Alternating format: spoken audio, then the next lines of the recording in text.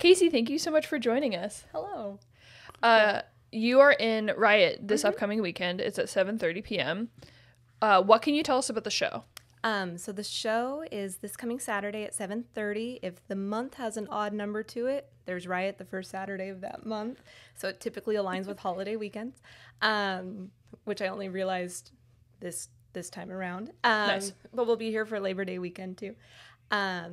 And not quite Veterans we hit before that one, but there's your odd months. I ran through the rest of the year for you. So the way RIOT works is it is kind of inspired by a short form game called Try That On for Size. And what we do, our premise that we present to the audience is we call it alternate realities. And so two people will come out and they'll do some sort of gesture, like let's say they're riding a bike, so they got their hands on their handlebars and they're high knee and looking like they're doing pedals. We do a bunch of scenes, do runs on that, and then those same two people come back, same motion, but they have to give a different justification. Maybe now they're stomping grapes at a winery or something more fantastical. But you have that same repeat motion, and it's a relationship provided to us from the audience and a location where that relationship doesn't typically get seen. So you might see, we've had like a museum curator and a patron, and they're at Subway, and that's going to start that first scene, and then it just kind of runs from there. And it's a great team. It very much predates me being here, so it's cool to be able to join. It's fast. It's such a fast, silly show. Yeah. I've worked it a couple times and it's very funny. Yeah, because you can just like rip through things. And yeah, all of the people on the show are very enjoyable to watch, and there's kind of a fun like giddy energy, I would say. I would say so. And yeah, because it can move so fast. So chances are you can get your idea out there, but chances are too, because it's a smart team of people. Yes. They're going to pick up on what else that could be. So that's pretty fun to see your ideas get shared and kind of have that mind meld moment on stage. That's very cool. It's a damn smart team. We got a couple doctors on there. Whoa. Right? It's a high flying team. Some great seasoned improv vets on there too. So it's really cool to have that mix. That's awesome. Okay, so when did you start at the Comedy Spot, and what has been like your improv journey? Okay. If I move chronological, I could tell you more about my improv journey. Yeah, please. First. Okay. So when I was in high school, my senior year, so this would have been 06, 07, I had a very dorky job as a student. And I was the NorCal representative to the Student State Board of the International Thespian Society. Okay. I tell you, dorky. It was amazing. And it was an elected position, so like it was cool. And so I got to go down to LA a handful of times over the school year, and we would lead leadership trainings with other kids. And whoa. And then we would put on state conference at the end of the year, and it was like, I got to meet Lawrence Fishburne and like sit next to him at dinner at like 17 and just not die of fangirling. And so when we were at this like couple week get to know you retreat over the summer before that school year, we went to a local improv show. And it was a short form show, and my chaperone, who's my theater director, was a couple rows behind because they put all the kids right in the front, which I'm sure these adults, looking back, it's like, oh, you're so generous to let all these kids sit right in the front. And I'm sure we didn't give them the best suggestions, but they were playing a guessing game, and at one point they got something, and it was a nonverbal guessing game. So that blew my mind. And then they played stage directions, and the guy faked licking the stage. And we all, being kids, were like, no, do it, you cheater. So he did do it. And we loved the show so much, I turned around to my director and I said, we have to have this. So we got a high school improv team going spring of my senior year. And then went away to college in the Bay. There was a long-standing long-form team there called Improvaholics, and I ended up living with them for many years, and then other improv groups here in Sacramento when I came back after college. And then I'd had a really big surgery, so like I was stuck in a wheelchair and long recovery. And so when I finally upgraded to cane, I was allowed a couple hours a day without a cane. And I used those to take my 101 and 201 and 301 classes. And that would have been summer of 2017. Yeah. Brian here, producer, weirdly in the background talking. Did you do Comedy Sports for a while? Was that the other place? I didn't know if that was appropriate to name them. Oh, yeah. So I talked around that's fine. it. Yeah. So it was a Comedy Sports LA show, and then we saw other improvs as well, but you had to give us venues where you could be under 21 and go when I was in high school. So we did High School League, and it lived through my sister's years of high school. It did disband. And then the Sacramento Comedy Sports disbanded a couple of years ago. Yeah, a little bit before COVID, right? Yeah, I think so. Yeah, but I had transitioned over. So. Yeah. Yeah. Well, very cool. Okay, sorry, I'm going to go back to doing you. my thing and watching the screen. Okay. Nice. And so, I had a couple hours a day of like free play, and I'm certain I moved like Frankenstein's monster. But it was really nice, and I met amazing people. Dana, I met in my 201. Kareen, I met in 201. And we had this really big girl group generation kind of come through at that time. And some people have since moved. But it was great. And then did Herald, which predates Helix, and everything people would invite me to. I've gotten to play on. So it's been really cool. Nice. Yeah. And that was our first show together. I know. Last Saturday. That was exciting. It was Get very to do great. it again on the 12th. Come see us. There you go. Okay, I have more questions. Okay. What is your favorite plant? Like, plant. Not like a plant in the audience. Be like, that guy. My favorite plant. I don't know that I've ever thought about this before. Mm-hmm. No, take your time, really. Okay. Savor it. Okay. Of one that, like, I really liked Jurassic Park growing up. So, like, the really big ferns, not the kind that would be in your house, but like, yes, that would overgrow. I always thought those were really cool. And like, there's something kind of cool about like, well, now I'm thinking, because I like scary movies like a ton. That's my genre. So something of like a weeping willow with a Spanish moss, and there's like bayou water, like. Wow. I don't want one, and I don't live where I can take care of one, but I'm like, that's spooky. It's interesting. Yeah. So, I think either of those. Those are great answers. Yeah. Okay, what's your least favorite plant? I guess I should have anticipated that. My least favorite plant, probably something that would hurt you back. Oh, so the weeping willow is just for like bad ambiance, but it wouldn't actually. No. It's like spooky, like, ooh, we're gonna watch a good movie if that plant's here. Similar to, oh my god, I like plants in movies. I'm so glad I figured that out about myself. But I think, something of like a poison ivy, poison oak. No, I'm good. Okay, my third and final plant question. If the movie plants fought the poison oak, which would win? I think the movie plants have to win because they're bigger. True. They've got like a tonal back. There's a mood to them. Yeah. Now I'm pulling this out of nowhere. No, they would have to win. Yeah. But then, why did I not think about this? Audrey 2 is a plant. Audrey is actually the intersection of those two things. Right. It is. Yeah.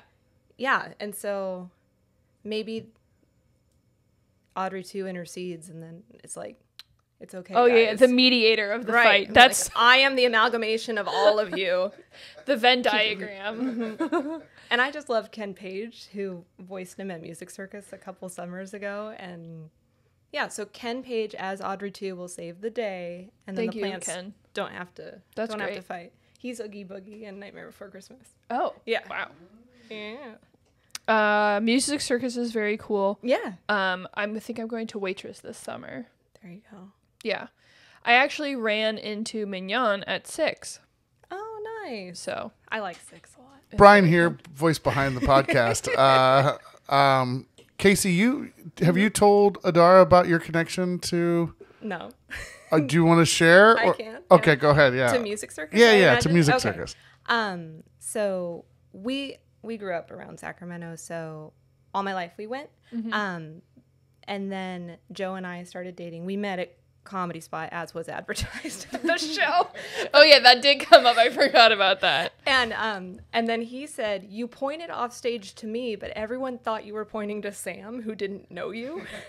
And so I think it's been assumed that Sam and I are married, and that is not accurate. I wish him the best. I don't know what to say. In all of his future endeavors. Right.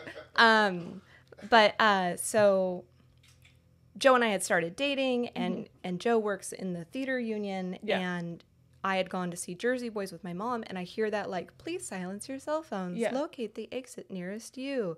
Our sponsor, Quick Rack Car Wash, all that jazz. And I realized, I know that voice. I just met this voice because I had met his parents, and I flipped through the dang program. It was his dad's company, and I didn't. Oh my God! I had grown up going my whole life. Yeah. And so, yeah, that was a really neat thing that we both loved, and we shared, and we actually got engaged at Music Circus. They kind of opened it up after hours for us. That's awesome. And we had to, I guess we didn't have to, but we chose to still get married during COVID. So we actually got married in front of the fountain at the Music Circus courtyard. That's where it was legal. And then we had the big party with everybody a year later when things were safe to do so. That's awesome. So Music Circus, very special place. We like to take photos in front of the fountain, be like, married again, and just that's with your like beer in your hand or whatever, married again. It's good fun. So yeah, it became a much bigger part of my life than me just being a patron.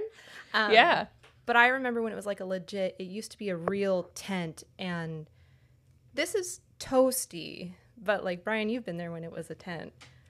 Brian here, unseen voice again. Yeah, dude, it used to be a legit circus tent, and it was hotter than it was hotter than hell. Mm-hmm. It was so hot in there in the summer, but that's when they had Music Circus. Yeah. So you would just melt in that venue. Oh my gosh. And they would have these like giant swamp coolers around the perimeter because it's in the round.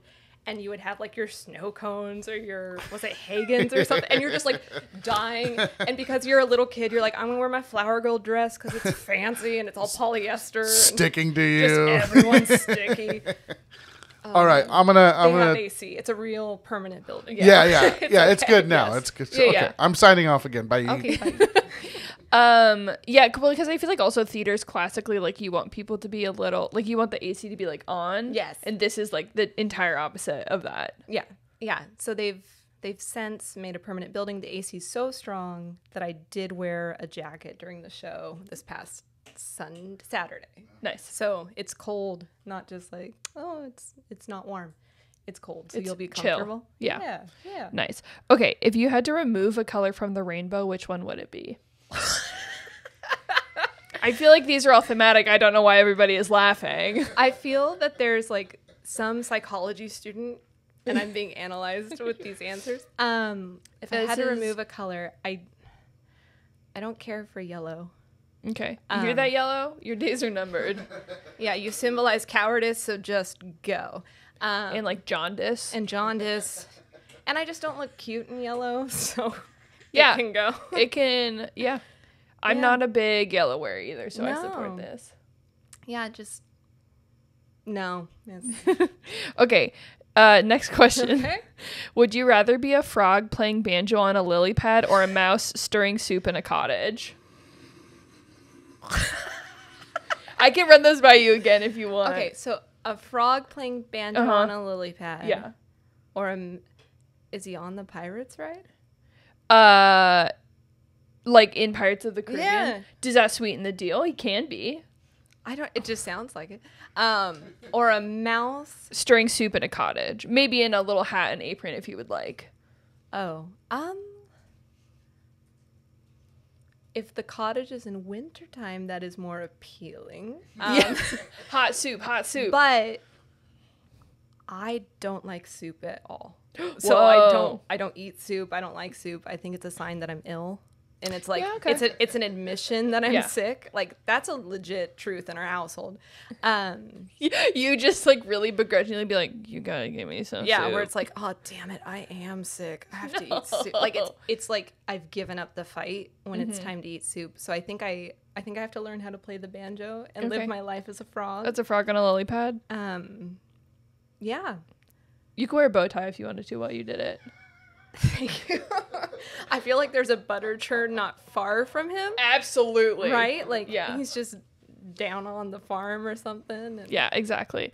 Oh my gosh, that reminds me, this weekend, one of the scenes in the workplace Woes show was people doing Southern accents. I was supposed to be angry in this scene, but Brian came on with an accent that is technically Southern, but they were doing like Alabama Southern, and he came on with a very distinctly New Orleans accent, and eventually in the scene somebody has to be like, "You're from New Orleans," because it became so obvious that he was doing a different accent. Yeah, you had like a Cajun vibe. Yeah, it was really impressive, honestly. Brian here, hidden voice of the show. That's totally incorrect. It was the best Alabama accent ever. And then you sang Dueling Banjos, and then Michael, who plays the banjo ukulele, came on and then just actually started singing a bluegrass song on stage. And I was like, it's so hard for me to be angry in this scene because everybody is doing great things. Yeah, it was really fun. And that was really fun. The banjo riff that Brian did, was I right that was a Deliverance? That's from the movie Deliverance. That's what they play on Deliverance. Okay, yeah. that is the only banjo riff I know. Yeah. So I was like, ding, ding, ding. That was my whole hit. That was my whole hit because it was. Oh, by the way, Brian here, hidden voice of the show. So, do you think that people forget in between the last time you talked and this time that you talked? Yeah, they could have tuned out. They could have put it on pause, and then I'm just coming back. Hey, don't let me question your vibe. Don't let me. I think you do you, bud. It should be on like a tote or a shirt. Brian hid his voice in the pod. Yeah. That'd be actually pretty cool. Yeah, no, it was my whole hit was that because it was supposed to be like a hick French Laundry version of French Laundry, and they had already hit like. Did they already talk about Roadkill or something like that? Or I don't know. We were in a callback, so we had already done a whole scene of it. And I was like, oh, well, it'd be funny if I just played Deliverance. So yeah. And there's always a band at like a guitar player, or singer at a fancy restaurant. So anyway, okay, I'm gonna go back to sitting here. You guys do your thing. Yeah. That's good. I learned a lot about myself in that question. That was funny. Hey, that's what this show is here thank for. You. Do you prefer blinds or curtains? I don't understand why this is so funny every time. Because I so appreciate it. Because nobody asks. Everyone's always like, "How's work? You enjoying work?" And you're like, "Well, that's not the only thing." Nobody asks these like really fun get to know you and they're accessible. They're they're not assuming any one thing about somebody. I love a blackout curtain. Like if I can be in the dark and watch a movie or not know what time of day it is as I'm trying to sleep in, that would be that. And there's something fun about I can't use blinds in my house because my cat in the middle of the night and ours will try to climb up. We have two, and if you open them, then they want them more open and they attack everything, or they try to dive through them, and one of them is far too big to try to dive through them. He's like 18 pounds. Wow. He's not chunky so much as he's big. Yeah. His torso's longer than mine. I've held him by the armpits and I'm like, just the longest cat. He's a big boy. He's a big boy. Yeah. My cat is 14 pounds. And I go to other people's houses and I'm like, your cats are really small. What is this kitten? What are they doing? Yeah. Like her head is really big. And so she's like, proportional. And then I just go and I'm like, these cats, the heads are so small. What are they doing? Okay, cool. Yeah. So those are my questions. And now we're going to play a game. Okay. We're going to play a game, Categories. Okay. It's a classic improv game. You give somebody a category and then they list 3 to 5 things in that category. Mm-hmm. And I get, as you have seen from the questions I've asked you so far, it doesn't have to be like candy bars. It can be like places to honeymoon or like bad sock colors or something, whatever you want. Okay, so we can do a couple rounds of that until I guess Brian decides he wants to be back on camera. So okay, cool. So we can think of a couple. Okay, I have a category for you if you're ready. Okay. 3 of the worst places to take landscape photography.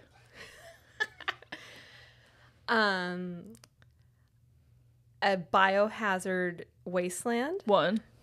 A middle school. 2. You freaking get out of here, middle schoolers. It's just gross there. A Costco parking lot. 3. That's There you great. go. Yes. And then I can pose them back. Yes. To you. Oh, okay. Yeah, now you can ask me like questions. that. Okay. Let's see. Let's do 5 newly invented jobs you would like to have at some point. Okay, 5 newly invented jobs I would like to have at some point. Best breather. Just pay me for breathing, folks. First class airline reviewer. Okay. That's a nice one. Okay. Yeah. Because then I get to go to destinations, but then they pay me to just like sit in. I don't even know how much the most expensive thing you've ever spent your money on. Okay. Okay. I came to my brain, so I have to say it. Diamond eater. Okay. It's very brave of you. That's Belly full of diamonds. Mm-hmm. I think that makes you some sort of mule, but okay.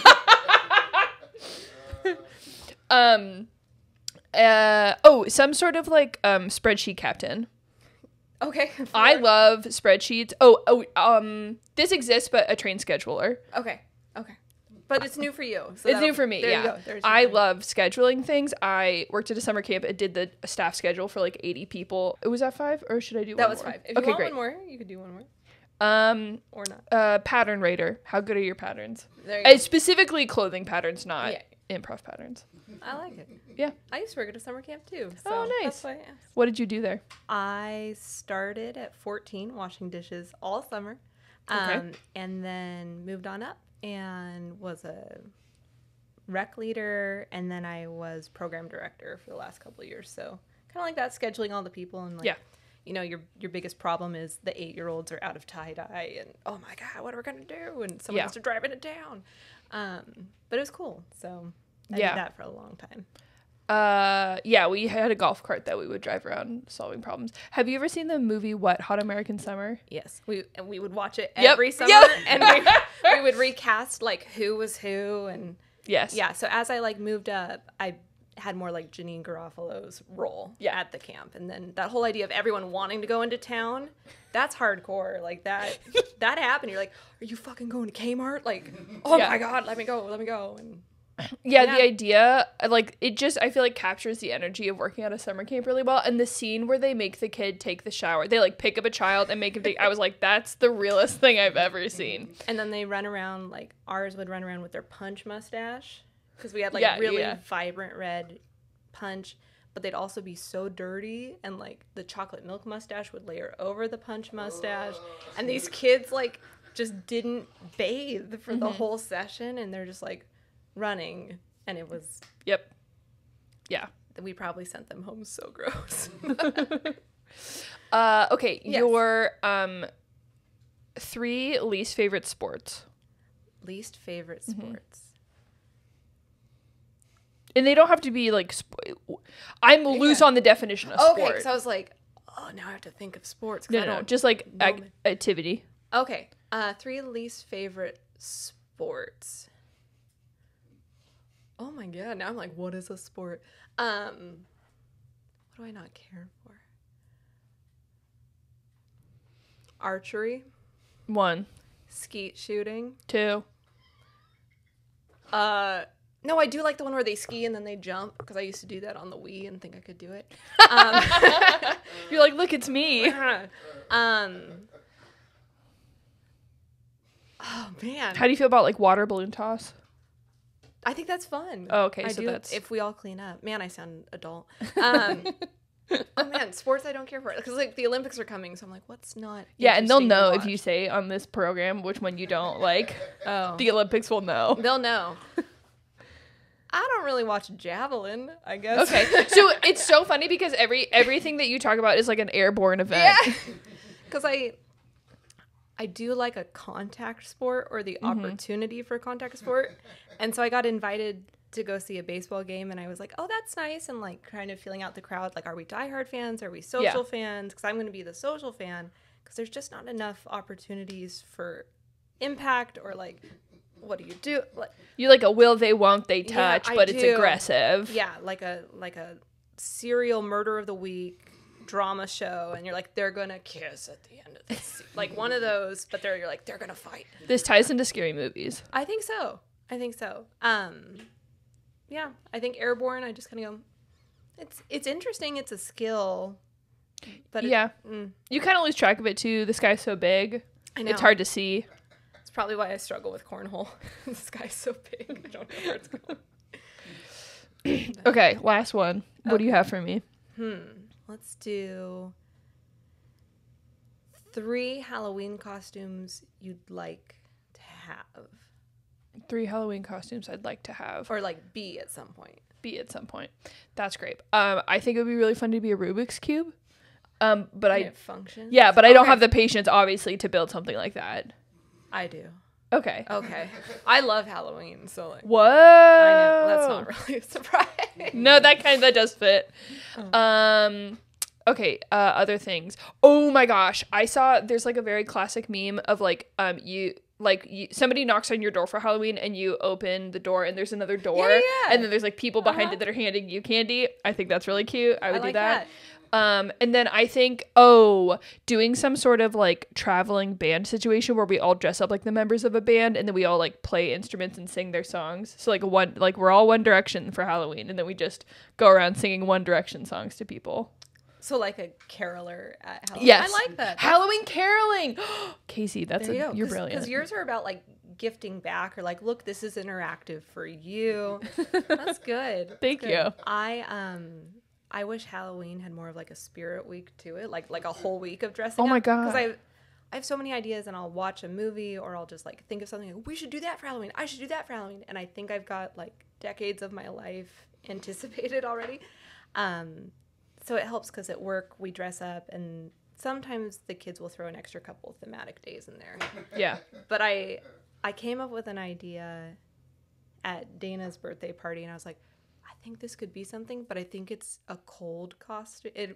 I would be cold. Oh, yeah, totally. So it's like, damn it, it's a good idea. So I was thinking I would be like Rocky Horror and like dress up as Rocky from the boxing movies, but also he's the Rocky Horror Picture Show at the same time. Like blonde hair, gold, but you're real. Because I already have the boxer like robe. Totally. Has, and the socks. Oh, and that's all that. good. And then you could do like the eye makeup, but then you also have to wear like the corset. And the shorts and just be Tim Curry's character at the same time. Wow. I don't know. This is why I need a lot of Halloween. So like Rocky Balboa Horror Show is that? Yeah. Rocky Balboa Horror Show. Yeah, Rocky Gotcha. Horror. Yeah. All right. Yeah. Yeah, you need like a Halloween in July party. That would be good. Yeah. I love dressing up. I love doing like silly things. So yeah, we could have more. I know that Brian has been talking about more dress 'em up days at the Comedy Spot, so that might be in your future. I like it. It's partially why I teach at a high school because we have Spirit Week. So I'm like, let's go. I go pretty hard for all our Spirit Weeks. That's awesome. Yeah, if you want to throw more out. Yeah. I'm good. Cool. More Spirit Weeks. Yeah. We can. I think that's in the docket. But okay. So you can see Kacie this Saturday at 7:30 p.m. for RIOT at the Sacramento Comedy Spot. You can buy tickets online. Thank you so much for joining us. Thank you so much. And I'm just kidding. Oh yeah, I forgot. We're supposed to slide out.